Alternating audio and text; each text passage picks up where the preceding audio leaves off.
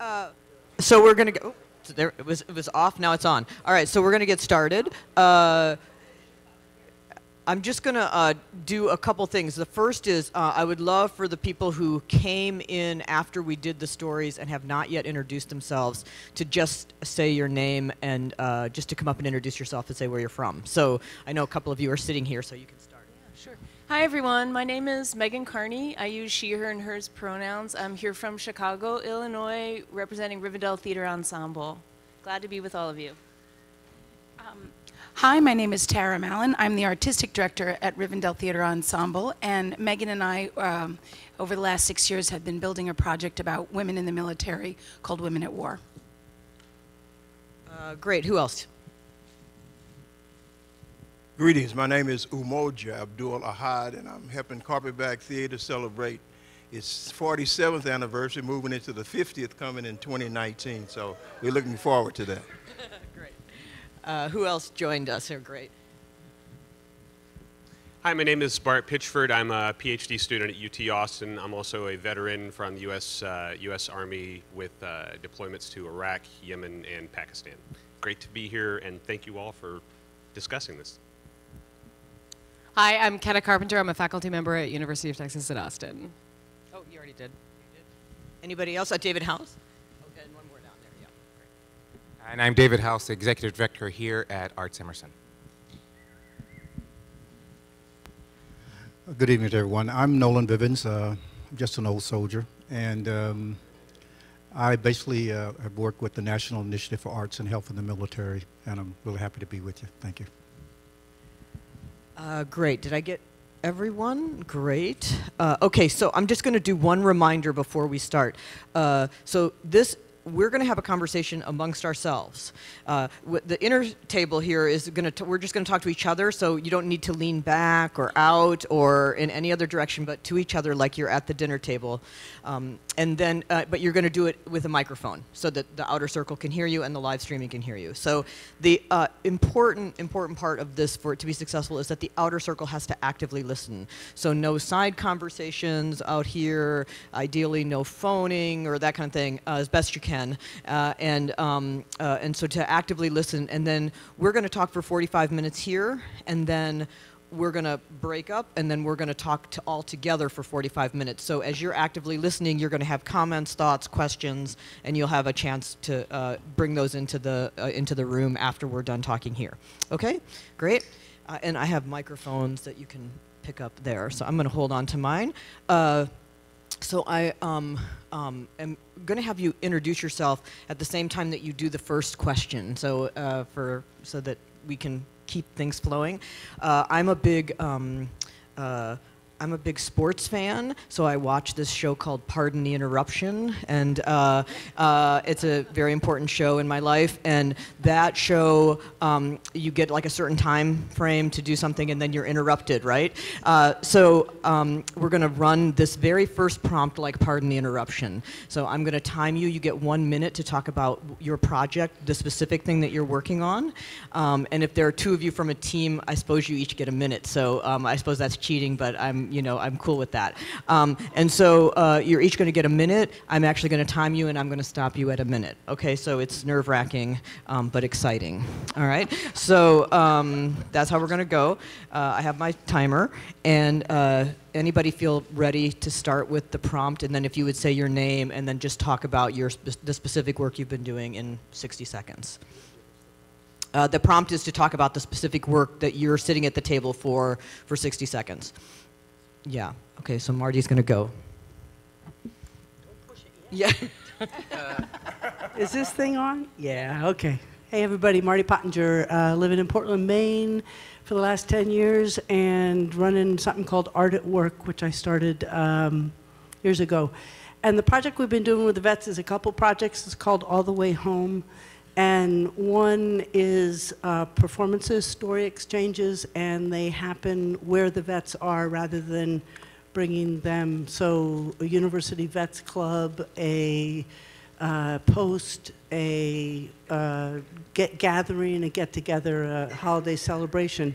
The other project is a comic books, writing a comic book a personal comic book with vets who've served in Iraq and Afghanistan who are battling PTSD, about how they are winning that battle. And it's about their life story. It goes very young and very old in their experiences, and they each work with a comic book artist, and it's something that will ultimately be online, and they can have copies. And we want to do one with their children, some of their spouses as well. And then the last one is a listening wall. Great, thank you, and that was great. It was great modeling. Just to remember, even though you have a microphone, we're still talking to each other. It's very hard to do. The microphone makes you want to talk to everyone. Okay, so who's next up? Want to go around? Yeah, let's pass it around. Hey, everybody. I'm Megan Carney. I'm here from Chicago, where I do a variety of things, but I'm an ensemble member with Rivendell Theater Ensemble. We're an equity professional company. We've been around for 22 years, and we focus on advancing women through the arts. So we have a really particular kind of lens around gender and other social justice kind of frameworks. And we have a project called Women at War, which we started several years ago. It's based on interviews with over 75 women who served and deployed in recent combat and came back to tell their stories. And we developed this through a series of community partnerships, story circles, interviews, and created a main stage show for our production season a few years back. And now we have a show that tours. And each show is accompanied by a town hall discussion where we have veterans and civilians talking to each other. And it's really about raising visibility for women veterans who are often invisible in the stories that we tell when we think about veterans, and trying to connect them with support services. Great, take it. My name is Tara Mallon, and I am a colleague of Megan's. I'm the artistic director at Rivendell Theater Ensemble, and she just gave a lot of my backstory.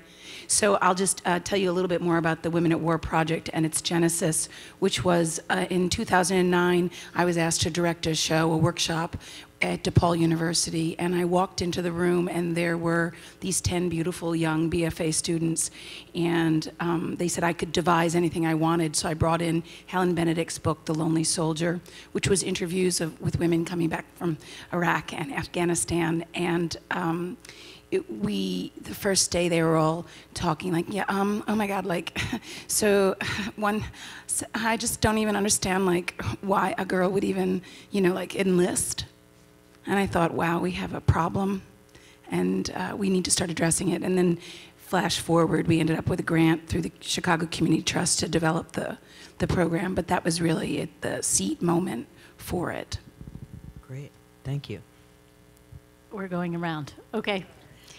I'm Victoria Marks, and I'm based in Los Angeles. And back in 2003, when we invaded Iraq, I felt like I wanted to know what it would be like to be a choreographer who was a citizen artist. And so I began to just look for, I don't have veterans in my family, so to open up conversations. And gradually, we have a very big VA hospital in West LA, and I went over there to the combat rehab program, and gradually I developed a project that was what I called an action conversation. And the idea was to bring a group of veterans into a room with a group of non-veterans. In fact, these were graduate students, dancer, choreographers at UCLA where I worked, and that we would have a productive conversation, both in sharing certain experiences of our training and physicality, but also with so much to learn from one another. And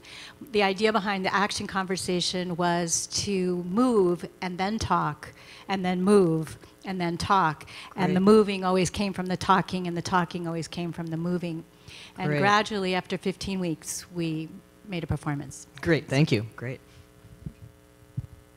Why am I so nervous?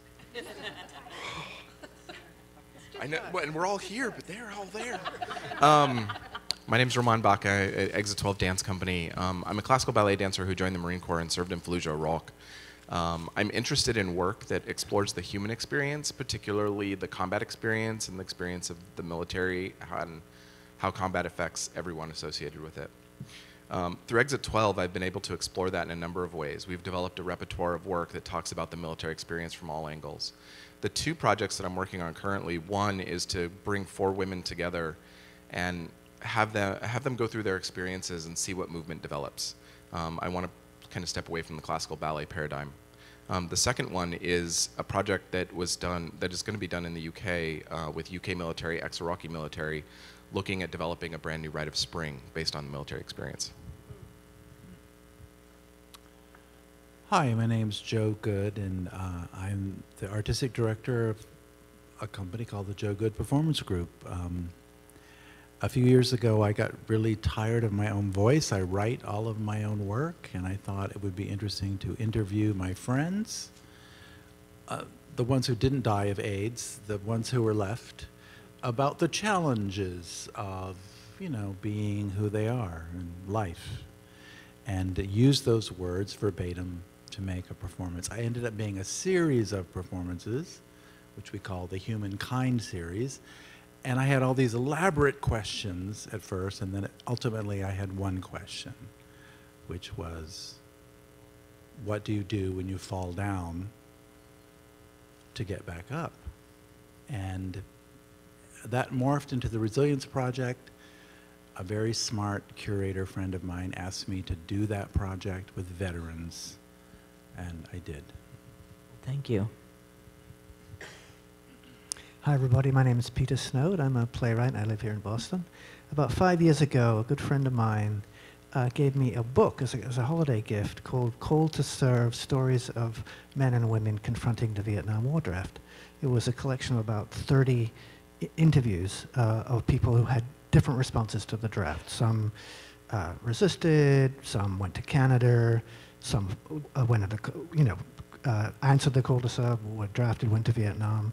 Some were conscientious objectors, so forth. So, and he rather glibly said, okay, Peter, why don't you make a play out of that? I was like, okay, and I did. So, let's see. So the play has 4 vets in it, 3 combat vets and a nurse who served in Vietnam as in a field hospital. All of them had PTSD. And we premiered the play here in Boston, took it on the road for 3 performances in Massachusetts and Connecticut. And then we actually raised the money to film the live performance in Boston, and it's now out on video through a thing called the Media Education Foundation, which distributes documentary films to colleges and universities primarily. Thank you. Hi, my name is Helen Stoltzfus. I'm co-artistic director of Black Swan Arts and Media in Oakland, California. We create and produce our own work that travels beyond the borders of race, religion, politics, ethnicity. Last year, my creative partner, Albert Greenberg, and I created, we had worked for several years collecting interviews. We created and produced a piece called, a performance event actually, called The Prepared Table, a feast of foods, live performance, and stories from Iraq, Afghanistan, and the FOB, Forward Operating Base of the US military. Yes, it's a very long title.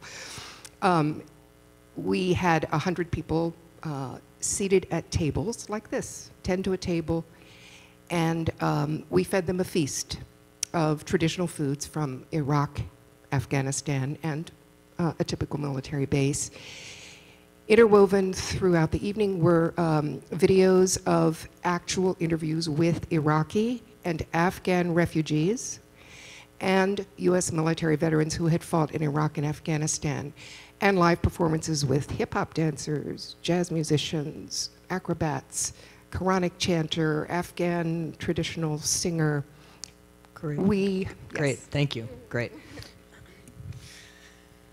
Hi, my name is Tel Castellanos. I am a theater maker and artistic director of the Combat Hippies. Victoria, you actually reminded me that I had been doing this work before I started doing this work. In 2003, I was commissioned to write and direct a hip-hop dance theater piece, and that's right around the time of the invasion, and I chose, I created a piece called Scratch and Burn.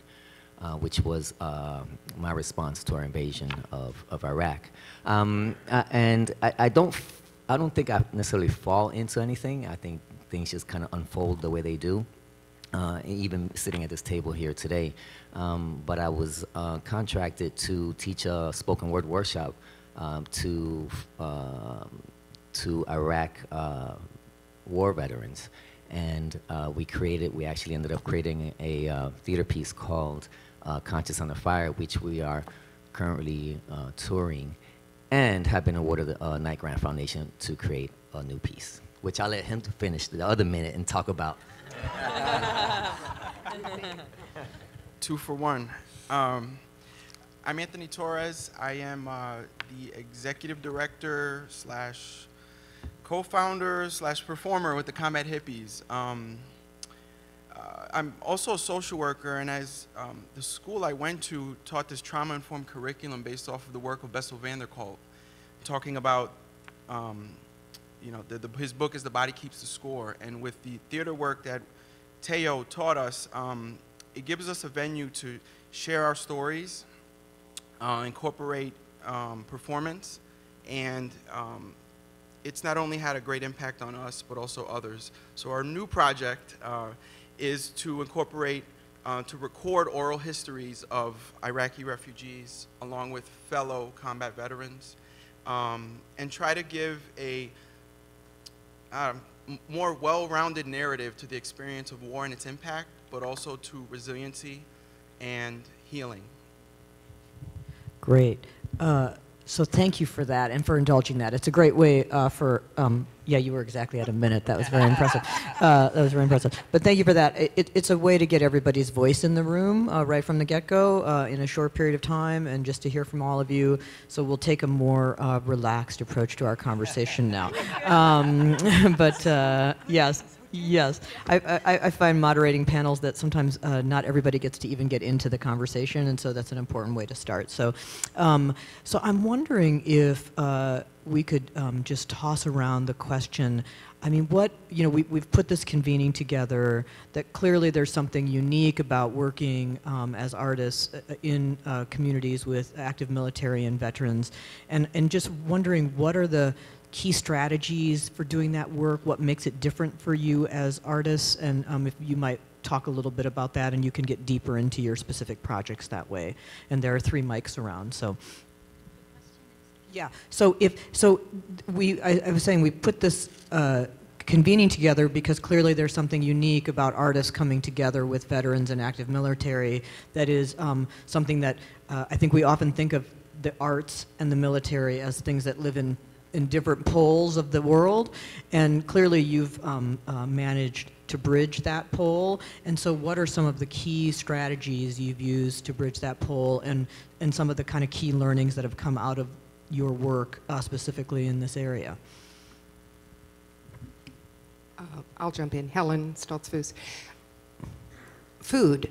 So if you feed people, they will come, and something happens when people are sitting around a table eating food. So people, you know, civilians, military, atheists, Jews, Muslims, people who were strongly for the war, people who were strongly against the war, Iraqi refugees, Afghan refugees, all these people live in the Bay Area. That's what's amazing. Military personnel are all seated together at a table sharing food, and because it's a table, there's protocol around that. So you introduce yourself, you know, you pass food, you maybe talk to each other, which is so different than sitting in a, you know, in an auditorium and everybody's facing the stage, but you don't relate to each other. And so relating to each other was an important part of for some people it was the most powerful part of the experience, was who they sat with. My favorite table was a table where there were vets of Iraq and Afghanistan sitting with Iraqi and Afghan refugees, and they talked to each other and they exchanged contact information. So I think that's a really critical part for us. It was. Can I tag on that?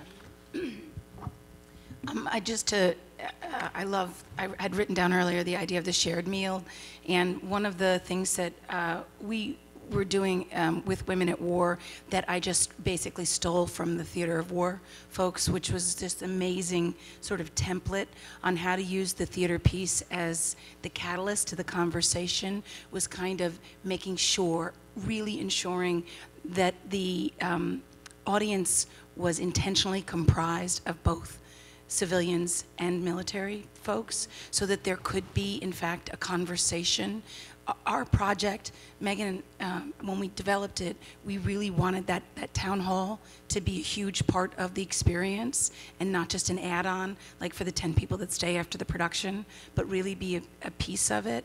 And during the town halls, when we were successful in making sure that it was like 50-50 in our 50-seat house, so that's 25 and 25, the conversations that erupted were really stunning. And just to harken back to what was just said in the Liz Lerman thing, which was so amazing, it's about bringing it in together and sort of blurring those lines so that we can actually speak to each other, you know. Somebody want to comment? I was a mental health tech in the Army for 4 years. I was a psych tech in the Miami VA Medical Center for almost 5 years. And I hosted an open mic, I think it was 2013. When this project was presented, I just thought, with my personal love of writing, that this is an untapped resource in the veteran community, or at least in my community in South Florida. And I found myself kind of going to every little poetry workshop and presentation and book reading. And when this opportunity came up to have a writing workshop for vets, I just felt, you know, using this as a tool can complement, you know, therapy and medication help so many people, but what else is there? If therapy is talking is expression, then there's other ways to express yourself. And that's been a really powerful tool, and we try to encourage fellow vets to do that. And it's been a great experience so far.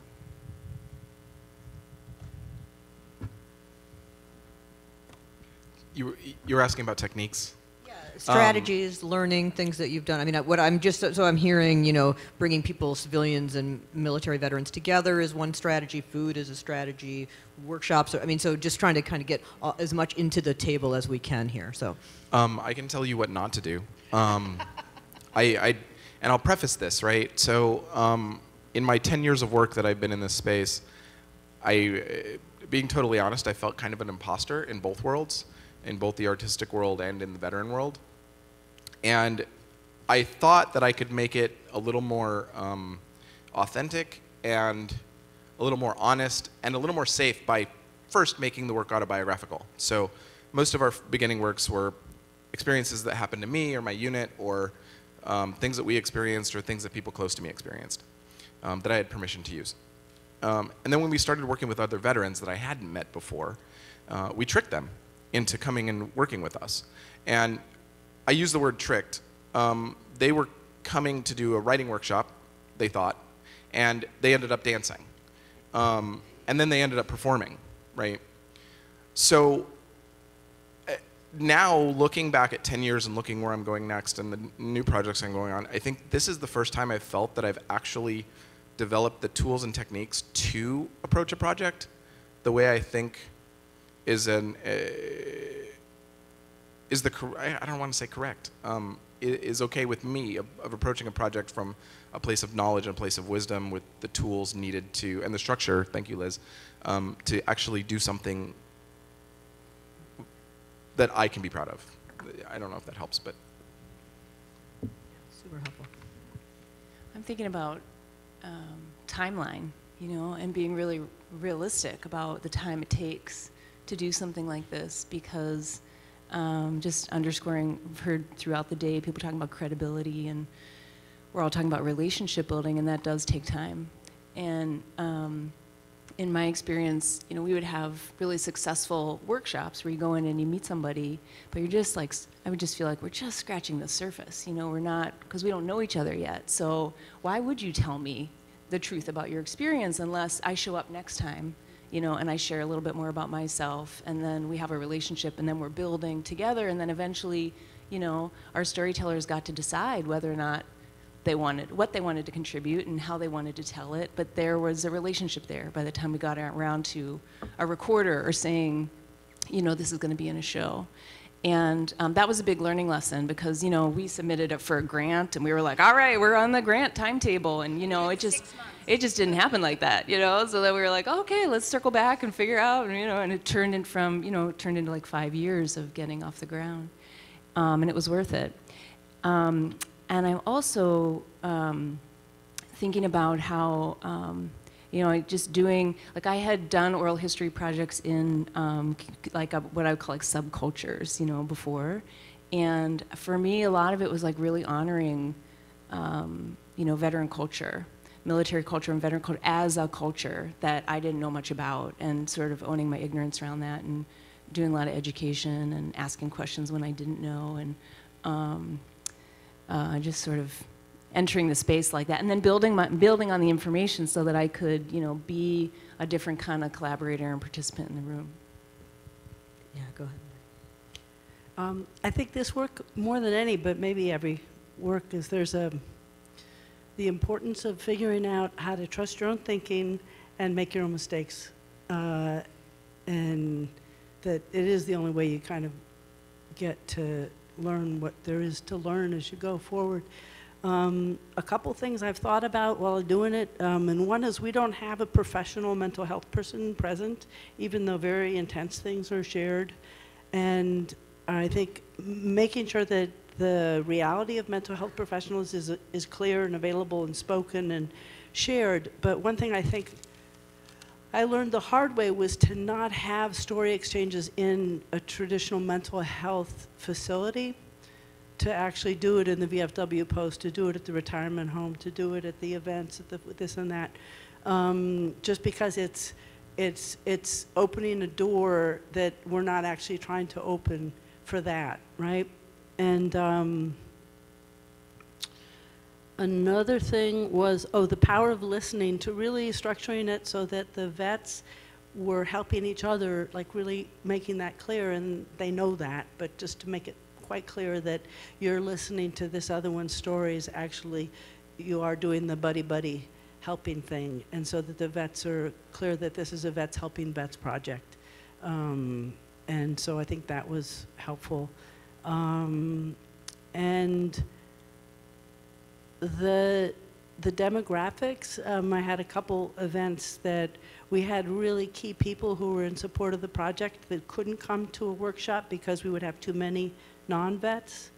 And the people who came, everyone had to agree to participate as themselves. And that was awkward to set up with the people involved, but they did agree. It was one of our congresswoman, you know, that kind of thing. We're usually not having those kind of conversations. It's usually something done with the staff, but I really felt like I needed the congresswoman to personally agree to participate fully and deeply. And then the last one is just the importance for us of balance of attention. So, and for me, I mean, to not, it was important how deep the vets wanted to go and how little they felt they had space to tell the kinds of stories they were sharing.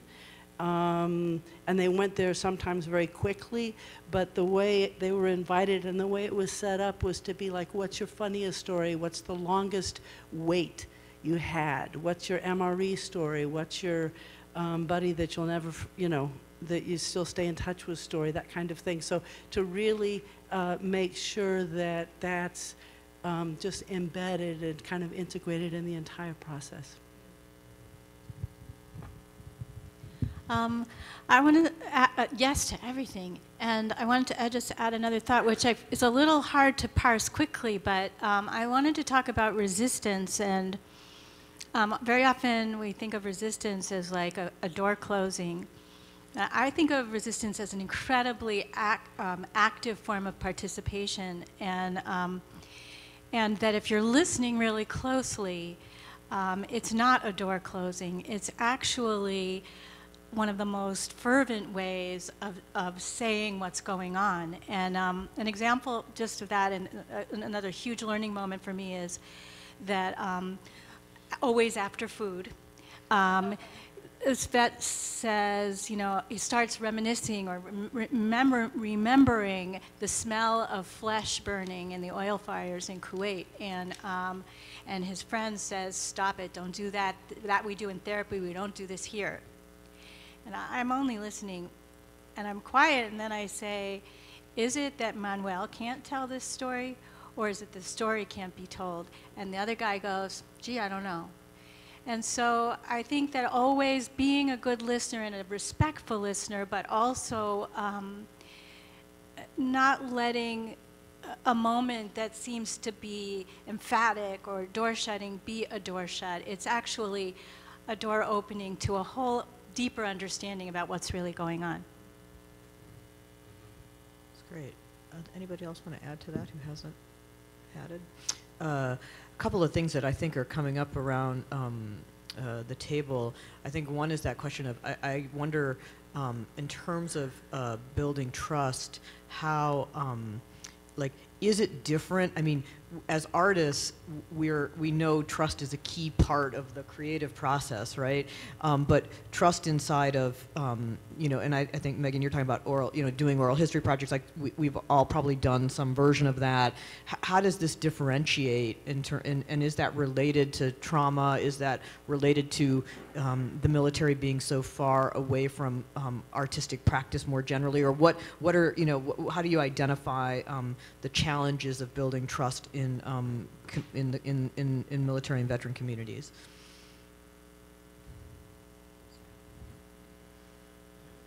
I think if you talk about motives, both your own for wanting to be involved with these stories and somehow reveal your own vulnerability in that, and then ask the person that you're doing the oral history with, what is their motive for wanting to tell this story? It really gives them agency, it gives them a sense of purpose, and they can address what they want to address and come at it from the angle they want to come at it from. And also, I mean, I think of the larger project for me, beyond understanding veterans and their experience, is how can we be compassionate with each other as human beings? And when I express that motive and say, I think you have something to teach me and others because of your experience, it gives them a lot of power and allows them to shape how they want to deliver that message. I think building on that idea, I think it's like that question, you know, what do you want people to know that they don't know, you know, or what's not out there? And we encountered multiple times in workshops or talking with people, if you would say, like, well, what are the stereotypes people have about women veterans? Oh man, you would like open up the door to like these brainstorms and all these, you know, ideas that circulate in our culture about, you know, who veterans are and who women veterans are. And, you know, and the women that we were working with were very aware of that.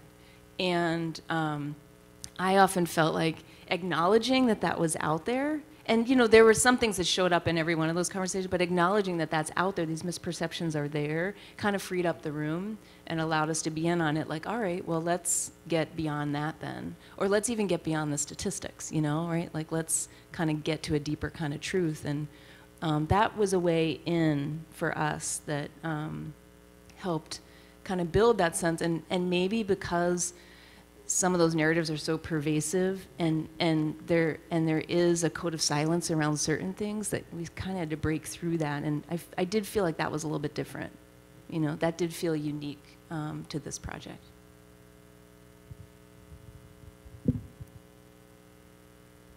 I have a couple other questions about this question of, as I'm listening, you know, I think often artists think that they understand the full range of human emotion, and so we have great confidence in our ability to tell stories that are, you know, emotional and intense. And I was just thinking about watching Liz and her project, and what an emotional experience that was, and how those stories are, you know, not as familiar as other kinds of stories. And I was thinking about you, Marty, saying that you don't have somebody who's a trauma person in the room, and I just wonder about like that relationship between like how you manage this experience of trauma in your various artistic practice, or, you know, are there moments that you have felt in over your head with the work in any way, or so I'm kind of curious about that. You know, something that happened early on is when we originated the project, we were working with a service organization called VetCat, which was Veterans Creative Arts Therapy. And about a year into it, when we started getting ready to do the initial interviews, it was with a therapist in the room who really, really didn't allow the vets to talk to us directly. She was the sort of the conduit, do you know what I mean? And it was, it really, and it felt like we were being pitted against the vets in a very strange, subtle, kind of insidious way. Yes, like she was protecting the vets from us, which I think didn't help them trust that we were in it for the long haul, or about motivation, about what our motivation, why we were doing this. It wasn't helping. And then once we kind of moved away from that, and Megan led this amazing story circle, although, you know, Tanisha is also a counselor, just a very different, but it was with 15 of us, and Megan had us tell our stories too. We began by telling a story as well. And then all of a sudden it was like the dam opened, you know? But we had also been kicking around with it for 2 years at that point. And the veterans within the community had been seeing us showing up at these different events. And, you know, it's like, I think they just needed to trust that we were not going to be going away. But it was really interesting to me, like we weren't going to go away. And then it was interesting to me how once that one person was sort of removed from the room, and we were able to sort of deal with each other one-on-one and build these individual relationships, and then they started to trust us with their stories in a really interesting way that I've never completely unpacked why that happened that way. And I just say that the people charged who are working in the mental health system with vets, and we all know this, but they are on the front line in a very real way, and so it totally makes sense that they will throw themselves on some metaphorical real version of a hand grenade in order to, you know, keep the vets from being hurt or traumatized or re-somethinged.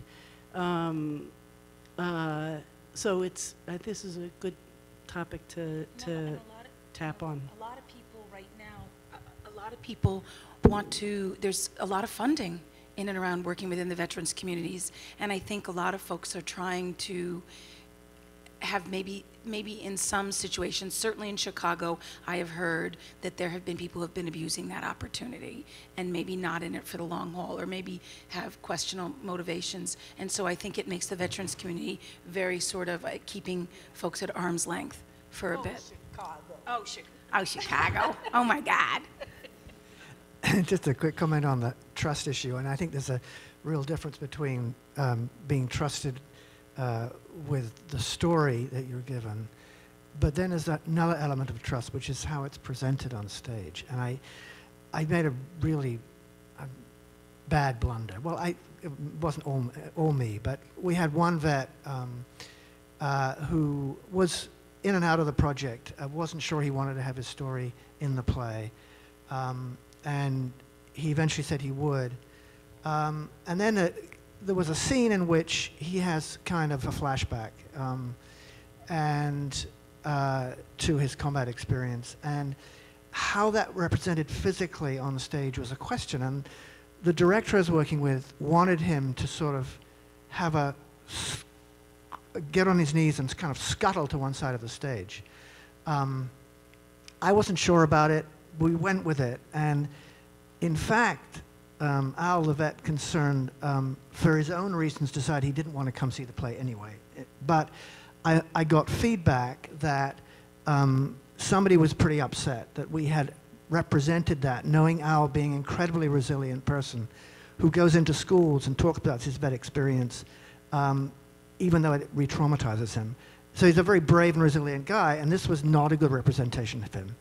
And when we filmed the play, we actually took that scene out of the film.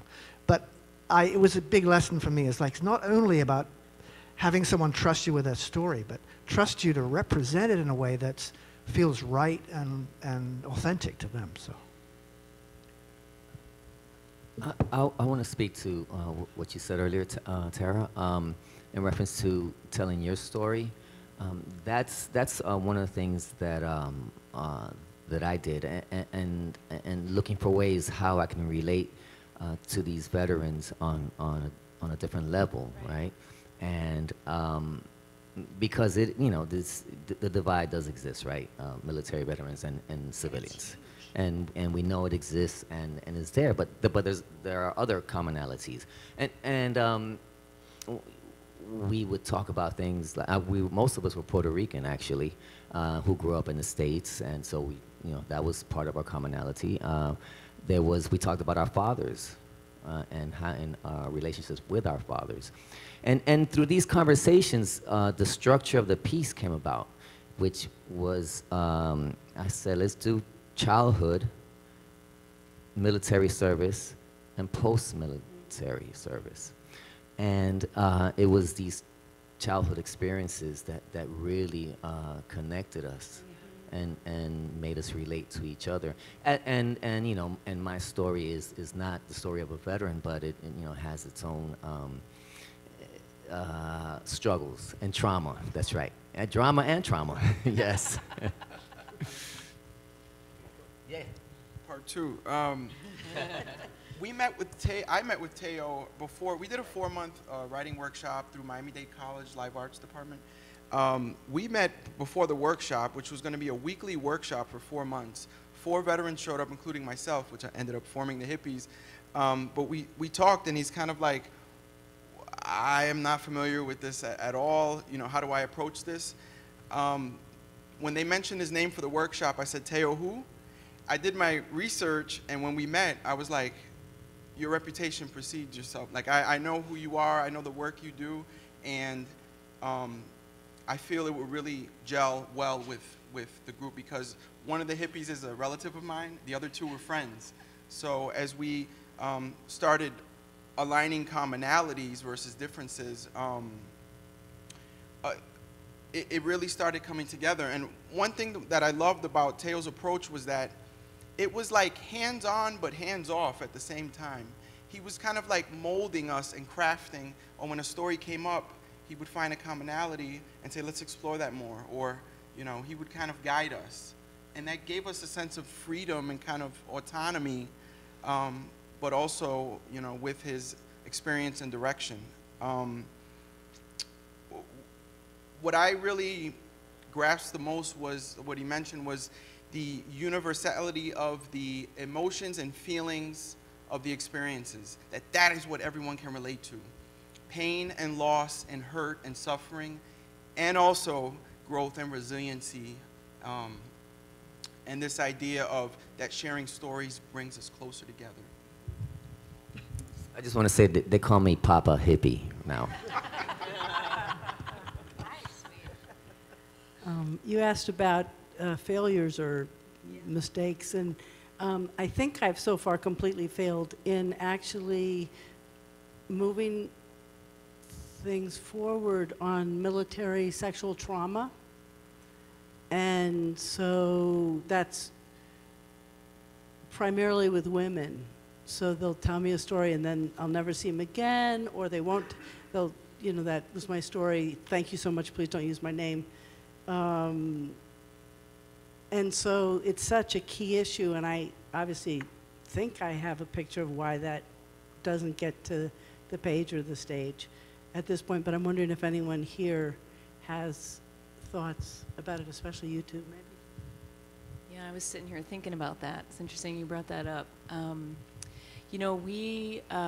Part of that, I was saying that grant timeline earlier, we did a workshop, public performance at, we had a university collaborator in Chicago at UIC, University of Illinois, Chicago.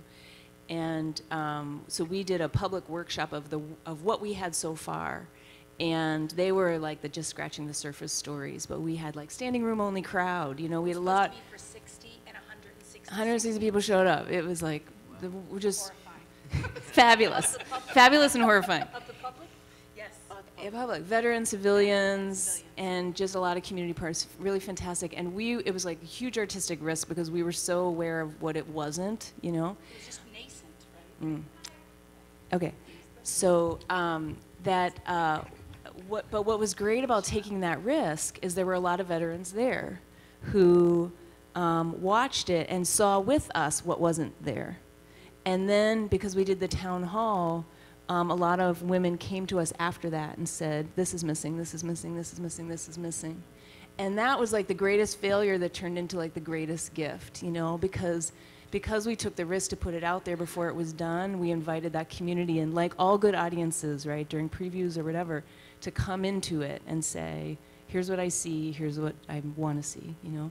And after that, stories about military sexual assault or military sexual trauma started coming to us with permission to use it, and nuanced stories. So not just like this happened, but also women spoke to us about how they handled it, you know, how they looked out for each other, like accommodations that were made or decisions that got made or things that got moved forward or up the ranks or didn't, and why, you know.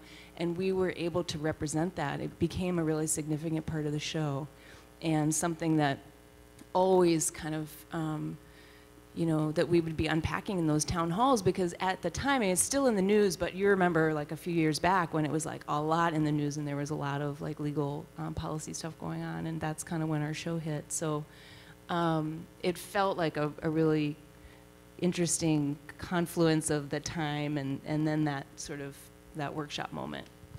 Just to tag on to that and kind of harken back to what are some of the strategies? I think when we began it, particularly myself, I'm a civilian, right? And I don't have many close relatives or friends that have served.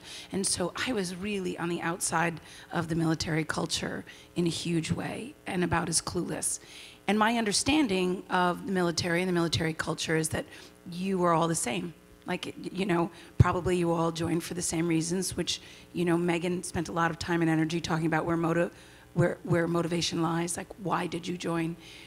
But understanding the subtleties and the differences and the unique experiences that every single person we talked to, and so every time the show would begin or the stories would begin to tilt one way, making sure that we had the counterpoint story. Do you know what I mean? So for someone that would tell us about their experience that was really challenging and really hard and how they hated what the military did to them, the next day I interviewed a major who talked about how equipping her service was, and she would go back in a heartbeat. So I mean, I think, and one minute they would be saying how it was amazing and phenomenal, and the next minute there would be tears pouring down their faces. They were talking about coming home and really looking for the commonality, to steal your phrase, in people's experiences, good, bad, whatever. There are moments that they all started to kind of land on the same point as we were listening. I don't know if that's helpful. I don't know why that, but just popped up for me. I think the different experiences and the different branches, you know, what we started to learn, that I still keep saying to Megan, oh my gosh, we have to figure out a way to how to get that. Luckily, the production's pretty fluid, so we have opportunities, and I'm constantly asking her to rewrite. And but the difference between the branches and how somebody from the Air Force speaks about somebody who's a Marine, or how a Marine looks at, you know, and to the civilian world, that is just the hierarchies. Yeah. Helen, I think I just wanted, because I've heard this thing about commonality coming up and commonality in our trauma, and I think that is really key in our, what to me is the larger question, which is how do we deal with these wars that have happened? You know, a great wound has opened up our nation, and I think it's our job as artists, as storytellers especially, to somehow try to heal it, or at least shed light on it. You know, ancient shamans took on the trauma, took on the pain in order that the community could transcend it. And I think that, I guess I'm saying how important I think this work that we're all doing is, and the trauma is the thing that unites us. The three communities that I was interviewing, who none of them would talk to each other, of course, and all wondered why we were interviewing the other communities. But you know, the young American soldier who suffers moral injury from pointing his gun over and over again at an Iraqi family, the Iraqi mother who tries to find a doctor to give her a C-section at the moment that Baghdad is in flames and bombs are going and she can't find a doctor. And the American who sees his friend, or she sees her friend blown up by an IED that's planted in wounded dogs by insurgents. In all of those stories, very specific, they are all suffering trauma. And I just feel really strongly that if we don't look at the larger picture of trauma in these wars, we'll never come to terms with them. I mean, we're still doing World War II. We're still trying to figure that out. And we can't only talk to vets about it. We certainly haven't even begun to deal with Vietnam. So it's Civil War. I mean, these wars demand that we expand our context. Yep. Thanks for that prompt, actually, because it's something that's been on my mind since I got invited to this gathering, which is that some of these larger questions, actually going beyond your larger question, which has to do with our society in general. And I think we have a culture of violence in this country, which is profound and not adequately discussed. And I just noted down some questions that I think I personally have been thinking about, and maybe others here will think about too, and I don't know how that gets expressed in our discussions about artistic representation. But let me just quickly just say them, because I wrote them down here. Why does our country spend more on its military than the next 7 countries combined? Why are we permanently at war? Why are our police departments, as we saw in Ferguson at Standing Rock, increasingly militarized? Why, as Arthur de Groot noted in that HowlRound post last week, are nearly 230,000 veterans transitioning out of military service every month?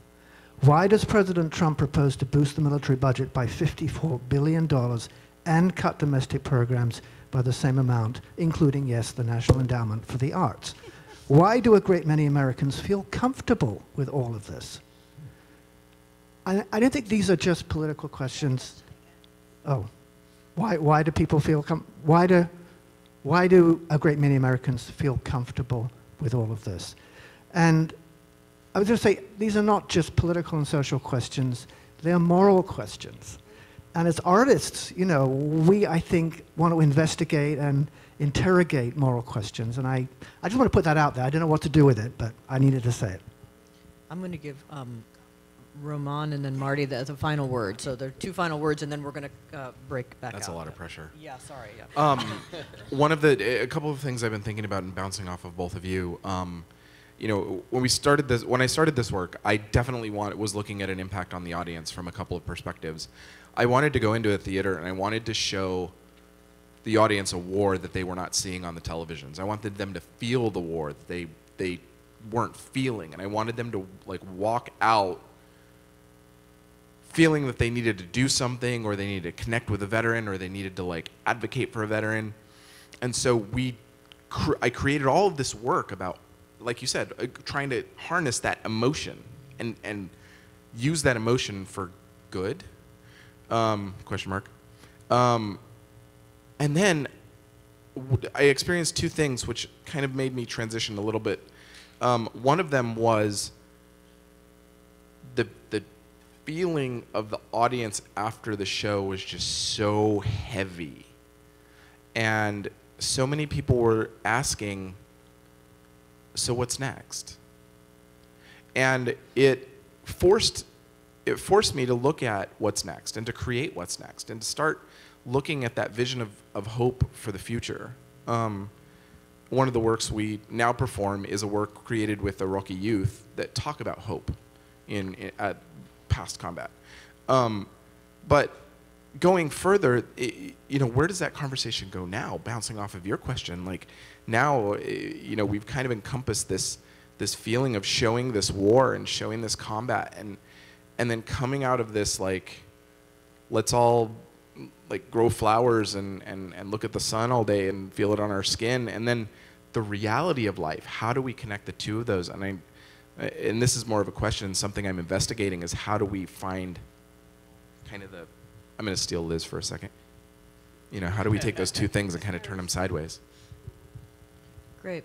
Marty, final comments on the Final inner comments. circle. I think the questions that have just recently been asked, you know, and issues are mine and all of ours as humans. I don't bring them into my work with vets at all, except in, you know, it's like, what is the objective I have? Why am I doing this work? What are these questions I'm asking myself, or these questions I'm, you know, and so those are questions I think we're all, I mean, you said a good point. It was like, what's your motive? So I don't. What I do is work really hard to try to get vets there who are asking themselves different questions. And so whether that's somebody from Veterans who's decided to be a part of Veterans for Peace in Maine, whether that's, you know, every vet is different. And so as in any piece, to try to get as diverse a particular group together, and then how can I get out of the way and make way at the same time. Great. So thank you all. It was a great conversation, and I really appreciate the honesty and integrity in the conversation. So what we're going to do is you'll go back to the outer circle and seats, and then we'll just have an open conversation. So thank you.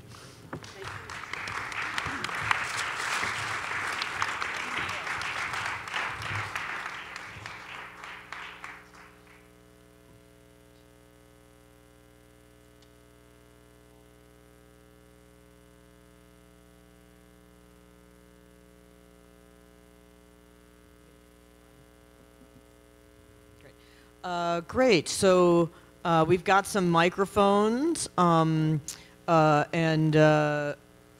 people to pass them around to you. So what are the things that you've been, you active listeners in the outer circle, questions, comments, thoughts that you're having from that conversation? Right back there, yeah. And if you would say your name when you, at the top, that'd be great. Sure. Jeremy Nobel, Foundation for Art and Healing.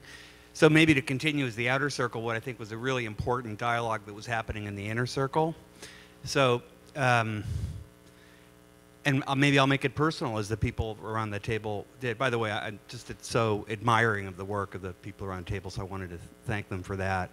So I'm a medical practitioner and a public health practitioner. That's one part of my world. And then I'm also an artist. I'm a poet. And when you think about the work, and as people were describing it around the table, so I think it's incontrovertible at this point that creative arts expression improves health and well-being for individuals and community. Lots of ways it does that, growing evidence base to support it, and clearly that's underpinning a lot of that work. Then there's also an important question, which is from the aesthetic point of view, is the art being produced important art? Is it good art?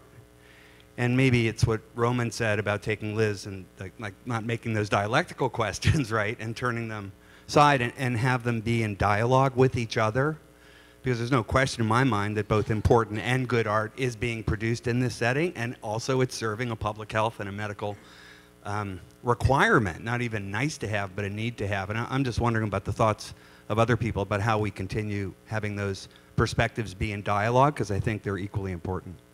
It's great. It's a great provocation for the room. Somebody, thanks. Oh, great. Thank you. I got handed a mic. Sam Pressler, Armed Services Arts Partnership, ASAP. Don't have a direct response to that. I just wanted to make a few quick notes, particularly on key strategies. So for context, we offer arts classes and workshops for veterans, service members, and their families as a means to help them reintegrate into their communities. So we do stand-up comedy, improv, creative writing, storytelling. I kind of wanted to hone in on the key strategies perspective, because I think it was very programmatic in the conversation, but maybe not as much tactical, and just like wanted to say a few tactical things that have been really helpful for us. So coordination is like something we don't think about, but like how do you think about engaging the veteran and military community? And for us, what's been really helpful is forming relationships with the existing network of veteran and military service organizations in those communities. So having those lunchtime conversations with the leaders of those organizations so they build that trust with you to refer their members to your program. Working with the local VA hospitals, there are many, many social workers who are interested in this and open to it. Working with colleges, their coordinators, their student veterans organizations, those are all really important outlets. And what we found is for our classes, we typically have 10 to 15 people in each class.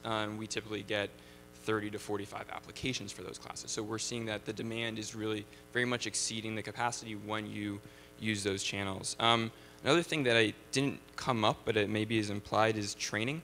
So what are you doing to ensure that the practitioners are equipped to work with that population? I know trauma came up as one, so how are you training people to deal with trauma triggering situations, but also just more broadly like military cultural competency. And there are a lot of accessible trainings out there.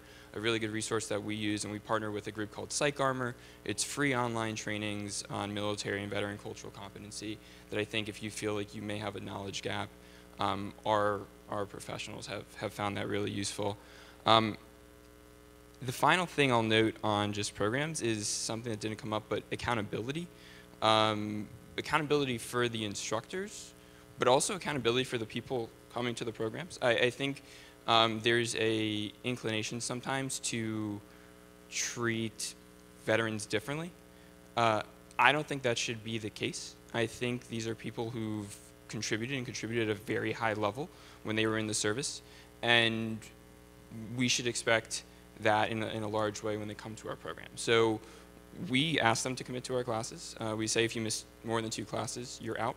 And we call them if they're 5-10 minutes late.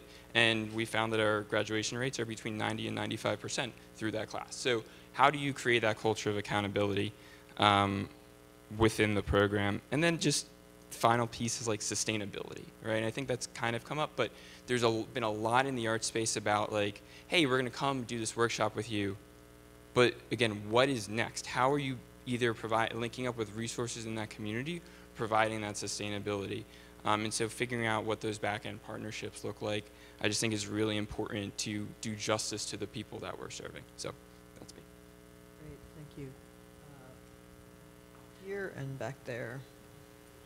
Go ahead, Margaret, and then we'll do back here. Margaret Lawrence, Dartmouth College, and this was just such a great conversation. Thank you so much. And I have a comment, but I also wanted to, I don't even think it's a counterpoint to what you just said about thinking about artistic quality. I really don't think about, with this kind of work, I think about, you know, as a curator, I think about quality in a really different way, artistic quality. If I have an audience that looks like my other audiences, then I've failed for this kind of work. That's not who I want to necessarily see in the audience. I really need a different combination of people. And tied to that is the way that I think about quality. For me, quality has to do with engagement for this kind of work. I don't think about, is somebody's turnout perfect? I don't think about, you know, is their diction perfect for, you know, like, those things help deliver the engagement, but it's the engagement that I'm really after. My question was going to be really hearing this message about about sustainability, about building trust, which really takes time, about not being on that grant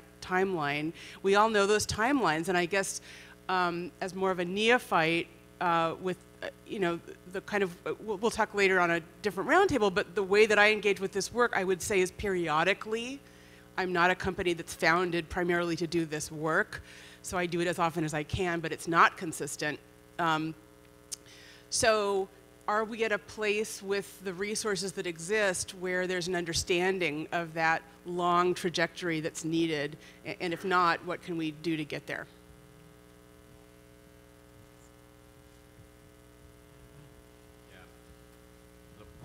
Yes. Is this thing on? There we go. Yeah, I'm that guy. I rarely do this, but I'm actually going to echo that point. There was a lot of good, practical, tangible stuff, and the only thing that I wanted to kind of throw on there is that the military knows that the arts have practical value. Down at Maxwell Air Force Base, there is a program where they set up one of those big faux villages and they bring military members through there in kind of cultural awareness sensitivities. They bring groups through. You're supposed to try and negotiate a first time in country situation, trying to negotiate like water rights when we did the role play scenario. Then you debrief them afterwards, break it down, tell them, look, these are the things that kind of unite us as humans on this planet. This is what you do. So like you said, building those relationships, and if you need things to reference, look up, like find out what the military already uses in those ways and say, hey, we have this project or we have this program, and the thing that actually creates the issue, you know, being in the military and being kind of taken and controlled and put to do these things that normally people wouldn't want to do to each other. By that same token, you can say, hey, you should then tell people to do these good things while they're still maybe on the out processing. Go approach these things at that point when you can force them to do it, because they're going to be pains in the asses about it afterwards. But yeah, just there are things out there, so if you need reference points, if you need stuff like that, sound like a fantastic reason. I'd love to touch base with you afterwards. But there's stuff out there, so point out that it's already being done, and we should just do more of it. Hi, Scott Engel again. I also forgot to say earlier that the views that I express are not the views of the DoD, but they are personally my own. So I just want to make sure that caveat is out there. So now I can start. A couple of observations. You all have such a dilemma in the art community. I'm not a non-artist, but to be able to venture into this space of trauma and do so respectfully and not open up things that are inappropriate to open up. I mean, that is a very difficult task. Some concerns, you know, in terms of listening to some of the things that we heard earlier, I think one has to be very, very careful. You are opening up the doors. You may not think you're opening the door, but that door is opening. And you also are striving to get very impactful information. You want to get stories. You want to get that emotional experience. So it is a very difficult dilemma to navigate with those service members. I think the most recent statistics are 22 service members, active or prior, commit suicide a day. Is it higher than 22? Okay. It's still obviously a very unacceptable number. So I think we have to be very mindful of the spaces that you travel with folks that are already taking great steps to come to your area. Because getting them out of the house and leaving the bunker, so to speak, is taking a great risk on their part. And so then to join a community and then sort of have certain questions delved into perhaps at a level that's maybe more clinical than it is not, I just would caution, and I would ask for wise thought in terms of how you pursue digging further in your efforts to find impactful material for your representations. Hi, Annie Hamburger, On-Guard Arts, Space Trek Live. Actually, one of the great strategies that I was able to employ is sitting here right next to me, Art de Groot, who is this extraordinary human being who recognizes the value of the arts to affect social change. And Art is a retired lieutenant colonel from the Army, 20 years in the service. And as a producer who's going to all these different places, it's very difficult because I don't live in a particular place where I'm bringing a performance. So how do you then help to ensure that those connections are valuable? And as a middle-aged Jewish woman, I can't be calling these military service organizations and have any kind of credibility. I wish that weren't true, but it absolutely is. And so we worked very closely with Art. I mean, we went to 40 cities around the country. And Art was tireless in terms of working with presenters, talking to presenters, giving them his point of view, asking presenters if they've reached out to a variety of different social service organizations, showing up at the performances wherever you can, giving guidance on who should be sitting on those panels, hoping that mental health professionals were actually sitting on those panels and were there to interact with people that opened up, because he's got that cellular experience and the intellectual knowledge, recently got his PhD, to be able to really be an effective advocate and partner in the best of fashions as we went to all of these places in ways that I just couldn't, no matter how much I cared. Well, thank you very much.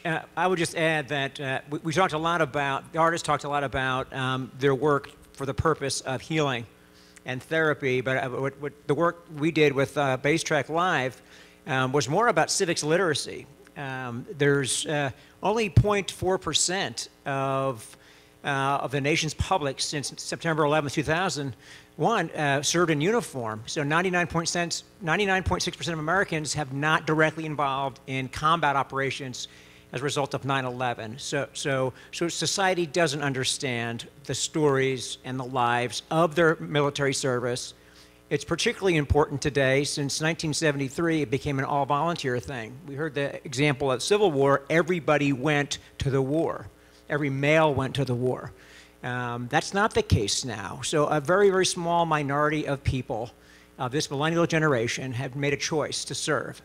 And they did it exceptionally well, and now they're struggling to put their lives back together, find new meaning and new opportunities to become a citizen again. So Base Track was more of enhancing the non-veterans to understand who these people are. In this case, and you're going to see it tomorrow, you're going to see a story that's a story of two people that represents 4.1 million. And so I would just throw out there to the artists that are also presenting work that's not just therapy, but it's civic or social literacy. If we're going to move past a sympathetic approach towards an apathetic approach, and we all know apathy is a better emotion to work with and learn and change than sympathy. It sucks to be you is not helpful to a veteran. Saying, hey, I now understand to some degree what you experienced, and I appreciate that, and what can I do to help or make you part of my community? We need that, and I think that's a calling for the artists, and I know Ann and others in the room are doing it for that purpose. So thank you for letting me share that. That's great. Yeah, go ahead down there. Hi, Bart Pitchford. I want to piggyback on the tail end of that because I think one of the important things that is often left out in this conversation when we're looking at how do you reach across the lines between artist and military, because they seem so disparate and so polar and far separated from each other, is first of all that it's not, right? There is a very, very distinct commonality between the kinds of worlds that theater people live in and the kind of world that military people live in. I was theater, and then I went into military, and then I came out of the military and went back into theater. And what drew that through line for me is the teamwork, the structure, the knowing that as part of this team you have a specific function, and that you are as part of your function, you're serving the greater good of that team. And so I think that there is a huge commonality within theater to draw that into the veteran community. And part of why that's necessary, and this is where I want to piggyback on the tail end of this last discussion, is that all too often amongst my fellow veterans, what I hear is that when we do these programs, it's always framed in the terms of, let me help you, let me help you, let me help you. And the fact is that most people that sign up in this all-volunteer army sign up to serve, sign up because they want to fulfill a valuable function. And so when they leave the military and they go into the civilian world and they're experiencing this cognitive dissonance that, I'm in this structured world where I have this specific function and I'm serving this value. Now suddenly I'm in a world that has no structure, a world where I'm in a way functionless, and now not only do I maybe not see my value, but people are telling me that I don't have that value because they have to help me. And so my question then is can we reframe this in a way where it's not about helping the veteran, but rather it's about the veteran helping to teach us, right? And helping to teach the community and helping to bridge the gap of communication between the military and the community. So that's what I have to say. Thanks.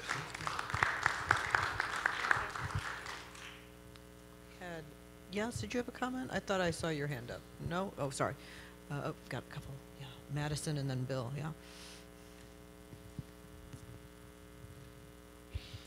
Hi, Madison Cario. Going to jump right on that bandwagon because what I was thinking and what I was writing, responding to you and to your note about art and healing and being careful. And one of the roles that I think that art and artists have always done is not so much with the goal to heal, but is to make the invisible visible, right? Which is what you're talking about. So it's on some level so much simpler. What we do is and there might be other journeys, but we're putting things on stage, and you can see now, right? There's a face, and it's not like there's not one veteran, like there's no veteran culture, but you can go like, oh, like I tell you, when I stand up and I tell people I'm a veteran, they're like, huh, I never would have thought that. Or I tell them I'm an artist. Oh, yeah, I kind of could see that because of the hair, you know. But there's lots of stories, right? We all contain these invisible stories. They're gendered stories. They're all kinds of stories. And we share what we want to share when we feel comfortable or we're outed or whatever that journey is. So I think making the invisible visible is what we're doing. Healing can happen because of that. Empowerment can happen. And then we start getting some real equity in the conversation. That's great. Is this on? Yeah. So first, I just want to say the NEA had nothing to do with the salty language in that poem earlier, so we're clear on that.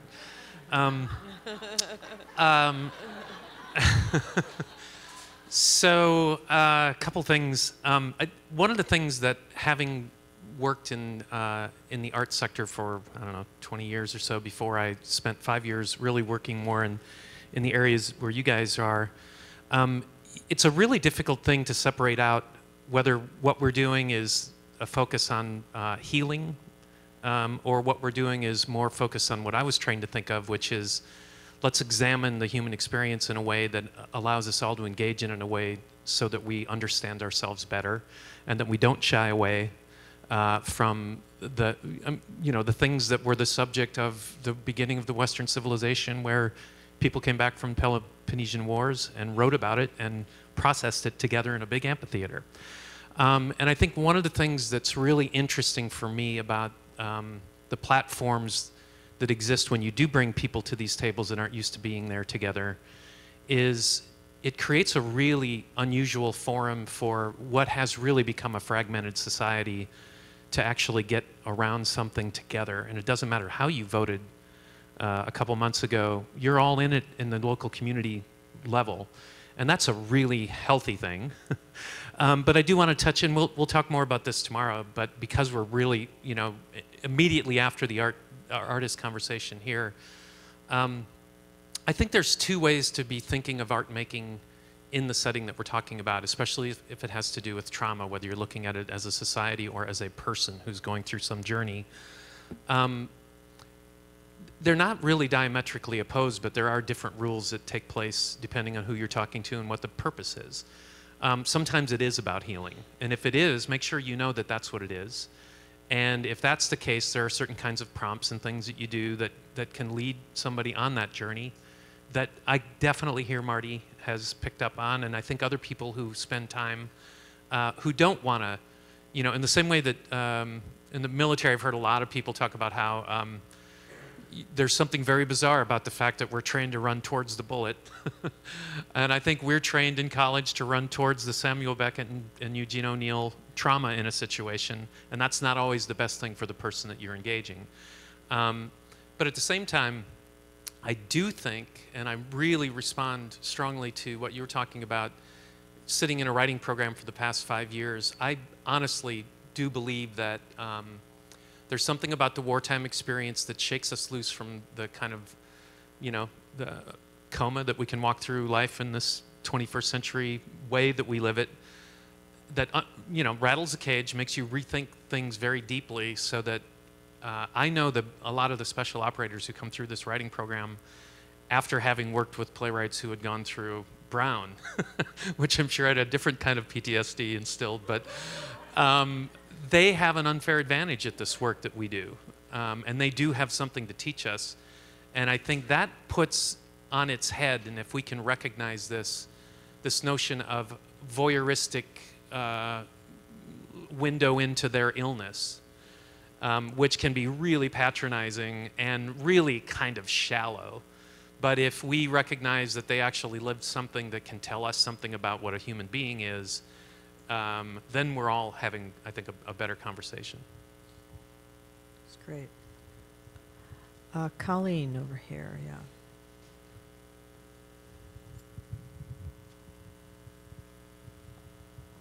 I just wanted to say two things, because we've been doing this work for over 23 years. And when you talk about consistency, I always ask the question to look back at your mission. And our mission is connecting communities. And the military is one of those communities, not separating it out and looking at it differently. And the other thing I'd like to include in the conversation is the notion of the military dependence. Because you didn't go through that service alone. You went through it with your partners and your children. And those of you in the military know what canoe means. You know, your parent is there, and then the canoe is stable. Your parent leaves, the canoe is unstable. So you figure out how to ride it by yourself. Then the canoe gets stable again. And it was an ongoing cycle. So I'd like us to also include dependence in this conversation as well. That's great. Is there a final comment? We're kind of wrapping up, but I want to make sure everybody, yes. Did I see a hand? I'm sorry. Yeah, oh, Liz, yeah, go ahead. No, go ahead, Liz. Yeah, great. I just didn't see you back there. Thank you. I didn't hear your name. You were introducing yourself as I walked in. I want to just say, during this round of working with people, I started thinking a lot about what was it that people were missing when they came back. And these are my words, not theirs. Risk, purpose, and love.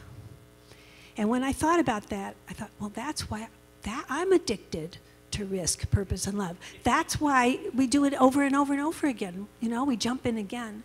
So I really think that, we are so fortunate to have that. All three of those things in combination. So the other comment I wanted to just think about is, do we open too many doors? And I believe the artistic process in its fullness addresses that dilemma. And this is why our training is critical and why our strategy is intact, and our consistency and constancy. Because a person may fall apart. And we heard, I thought, what Victoria said, and also the question, the playwright with the guy scuttling and making him uncomfortable, that's another way in which we've stepped over our line. But the artistic process, if we're practicing it, lets us go back in and go back in and go back in. Try it again, say it again, try it again. In our world, I often say, I put people entirely in charge of what it is that they're saying and doing and talking about. Whether it's the military or old people or children in a hospital, or people are amazing at what they will choose to say when they choose to say it. But if this happens, I don't know that they've gone too far. It's that sometimes we're afraid to feel it, hold it, be with it.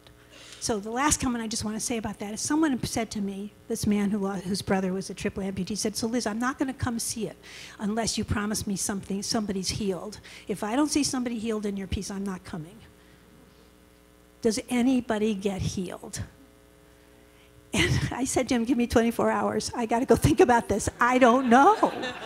I don't know. And then I came back with exactly this thing about artistic process. I said, if you mean do people get over it and they're done with it? No. No one will get healed. But if you think people may be seen living with it, partnering it, coming back to it, trying this way, well, yes, actually, yes. And so there's somewhere in your notion, this question about the evolution of these things and how we handle that evolution that I think goes to your very important question about how we're working.